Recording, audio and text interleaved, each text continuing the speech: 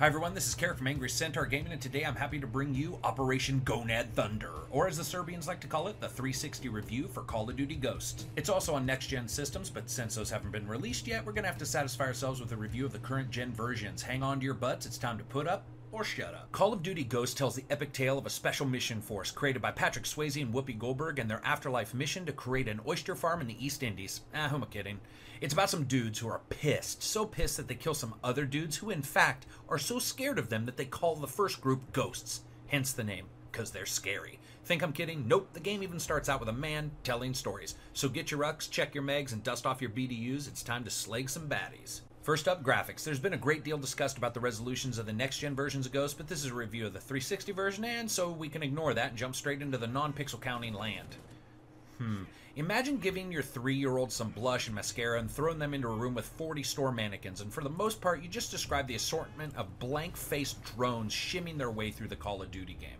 Then, occasionally, someone shows up thrusting their face directly into your line of vision, "Sup, man?" in a cutscene, and looks somewhat lifelike, but only if your version of lifelike is a low-polygon skull with skin that looks like it was ironed on by a parent trying to put a Boy Scout patch on, just pressing as hard as possible until every crease is removed and all detail is just muted. But that's okay, because in actuality, the world itself is pretty cool looking if you don't look too close, with high FPS throughout, and as the Call of Duty games have always been known for, there's a severe amount of giant, exploding, tipping on fire set pieces, sometimes all three at the same time. Never thought another game like this could turn it up past Call of Duty 2 Modern Warfare? Wrong. One slightly sad thing is, just like Star Wars, the developers decided to have a sand planet, an ice planet, and a forest planet, and they damn near follow that order. Even space is retreaded ground. Though you do get to battle some bitches in 0G, which is a little nauseating, and is pretty much like fighting bitches in 1G, but in space. Aliasing rears its ugly head in a variety of places, but isn't noticeable to the point of distraction, while special effects abound from fire, explosion, smoke, debris, bodies being thrown into the air, and all manner of distractions to keep players mostly interested. Underwater areas are actually pretty goddamn cool, with some of the set pieces showing off a bit more prowess than previous games. Overall, the graphics are more current-gen than next, with the FPS in the solid 60s, which is expected for this kind of game. I wouldn't say the graphics are bad, but they're held down by the soulless husks of NPCs gone wrong, and brought up by some excellent animation, especially during the water and space missions, with dudes hiding behind rocks and debris using fairly context-sensitive animations. The one thing I'd really point out is the game is fairly schizophrenic when it comes to texturing, going from fairly poor to uniformly excellent depending on the level and what you're doing. Sound, music, and voice. What can I say? Sound first. Guns and explosions have never been a weak point with the COD-style games, and as expected, when the shit hits the fan, it sounds like you are there. The mixing is fairly well done, and the 3D effects really add to the immersion. If everything wasn't sampled from the real-world counterparts, I would be surprised, except for the death screams and stabbing sounds, but I can only assume no one wanted to go to jail for actually killing someone. Then again, developers are a focused bunch.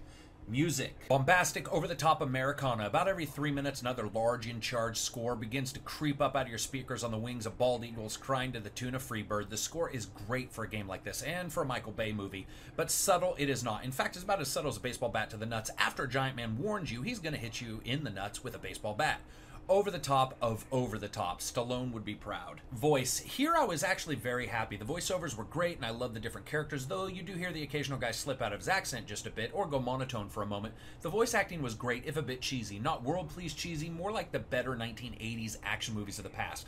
Less Oscar-winning and more Oscar de la Hoya, good without the cross-dressing. Gameplay, the meat and potato. The single-player campaign is 6 to 7 hours of over-the-top Bay action, minus Shia LaBeouf and Michael's penchant for spinning camera shots. I mean, you're rampaging through the world like a tapeworm-ridden lion in the local deli department, just fucking everyone's shit up. At times you control the dog, and these guys actually did a good job not making the levels overstay their welcome. Tear some necks out and move on. Does the dog die? I am not saying.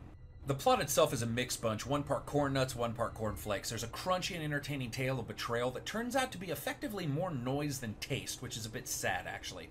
Honestly, it's not as bad as many action games out there, but it's also not as good as many of them. What bothers me is there's an actual interesting story here, but it's an artistic mismatch that serves very little to push the narrative forward. In fact, a couple times I was wondering if the villain knew something I didn't know, because this is one pissed off dude. His levels of overreaction reach nuclear meltdown at the starting of the game, and I just go up from there, and I can't help but question his loyalty to being a villain, which to me equaled, you failed your driving test, so I'm gonna nuke your hometown. But the story does push the gameplay forward, and the game is still gun porn through and through, with weapon models dropping from dead bodies like plinko machines, and if you're like me, you're trying each new one out more often than reloading. In fact, many times it took less time to reload than to just pick up a new weapon and go to town.